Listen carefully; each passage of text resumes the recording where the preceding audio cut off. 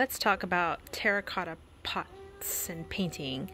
So this is what a terracotta pot looks like when you haven't painted over it. It's nice, fresh, new, clean.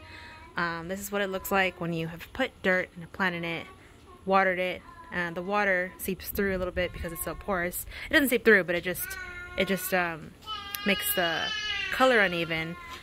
I sprayed this with polyurethane and it made it very blotchy and uneven, much like when it's wet.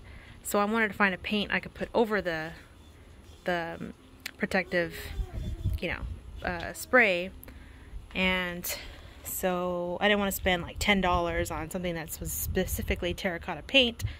So I have folkart, acorn, and apple barrel matte chestnut.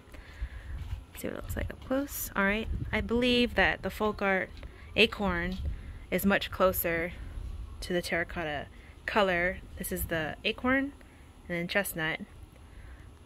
There we go. With one layer. I'm going to do several layers, so